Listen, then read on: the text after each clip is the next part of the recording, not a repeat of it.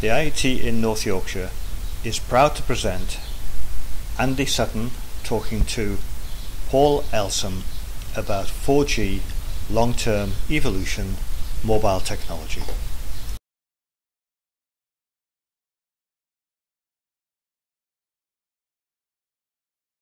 So what is 4G in a nutshell? Well, 4G is the latest generation of mobile communications technology.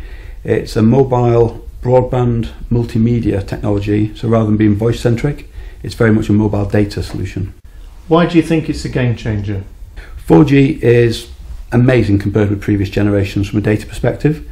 So it's got much higher data rates in the downlink, but also the uplink, so the connection from the mobile phone to the network is much faster and the latency is much lower. So overall the experience is a lot more interactive, a lot more immersive.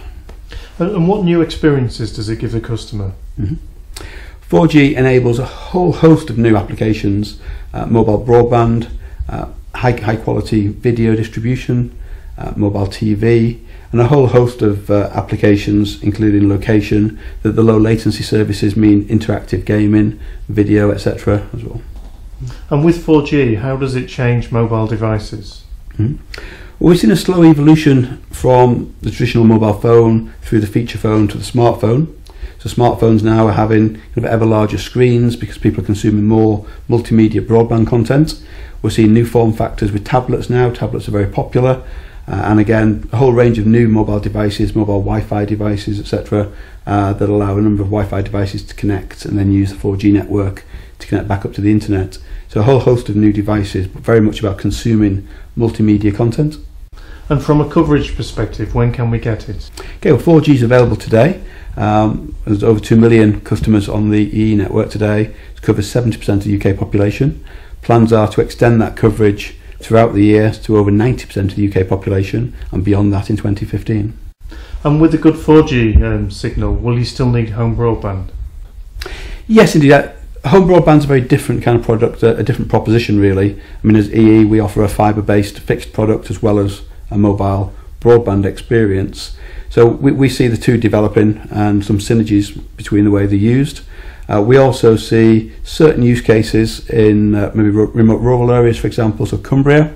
In that particular area we recently launched a product where we deliver a fixed broadband alternative to areas where they have no fixed broadband coverage using 4G radio rather than cable for connection to the network. So we see opportunities throughout the UK for that kind of application, but in the main, you know, we'll see the evolution of fixed and mobile services in parallel. Okay, and what comes after 4G?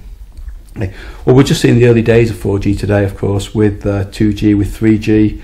We saw an evolution of those technologies from the launch until the time they were replaced or new technology came along to complement them.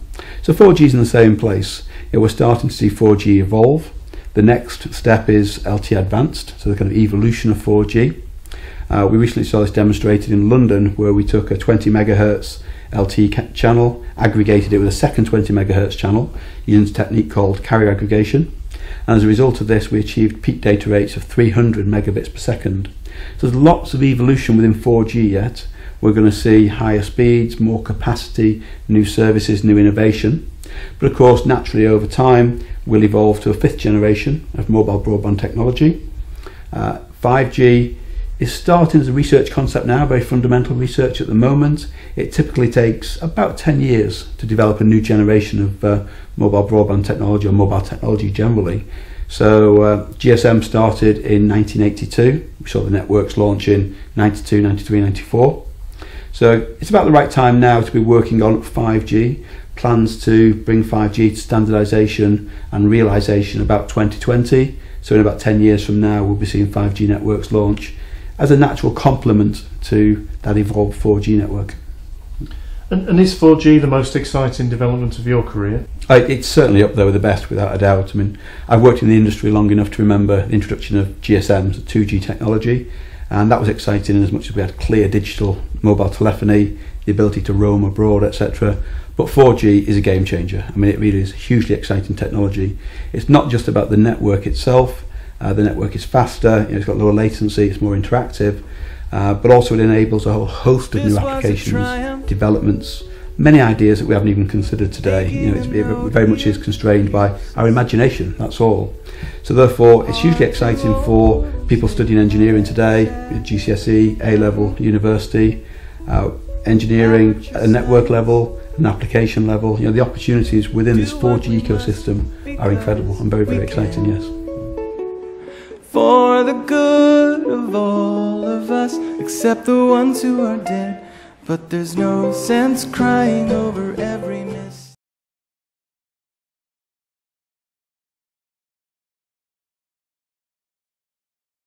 The IET, the Institution of Engineering and Technology, here to inspire, inform and influence the global engineering community, supporting technology innovation to meet the needs of society.